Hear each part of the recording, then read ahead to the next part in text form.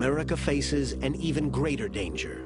As many people now understand, there is a fault very similar to the one that broke in Japan off the northwestern coastline of Oregon, Washington, Northern California, and British Columbia. Lurking just 50 miles off the coast is an active seismic zone known as the Cascadia Fault Line.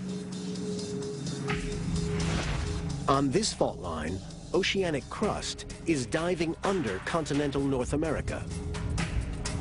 And here too, the rock is under massive pressure. If it reaches breaking point, the Pacific Northwest could face a similar catastrophe. A terrifying earthquake, triggering a huge tsunami that would hit the west coast of America in just 25 minutes. An event like this, which is right offshore, gives very little warning time to the people that live onshore. The cities of Vancouver and Seattle are right in the firing line.